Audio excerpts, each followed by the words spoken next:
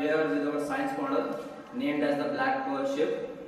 You know, it works on the principle of wind energy and magnetic energy, and it moves with the help of wings.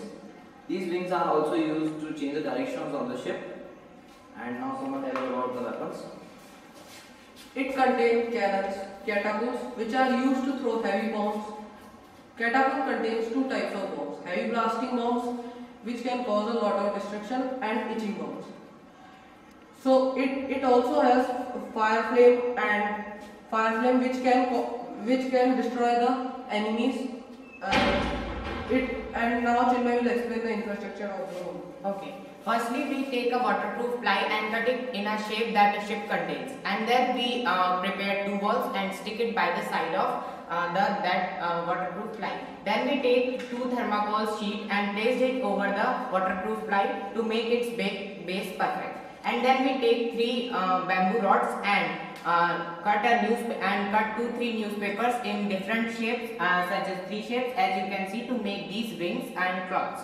These helps to trap air and to make it looking attractive. Firstly, we paint it with POP paste so that it will get a rock-like effect. Then we paint it with oil varnish so that it will look attractive. And then we have done some clay works to show its weapons.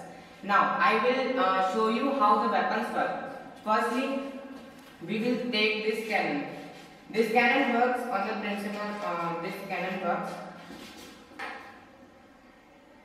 when we light something and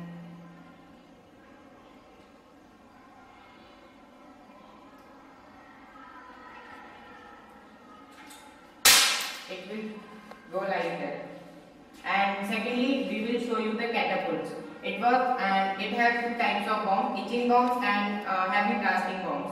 So we will take this bomb and take it, and it will blast like that. And it has the itching bombs also, which can create a heavy itching.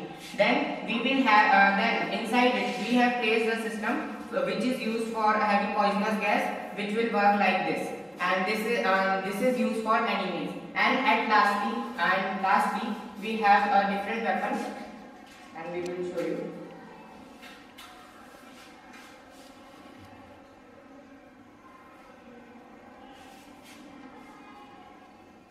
To show that weapon, I kindly want to show the Baran.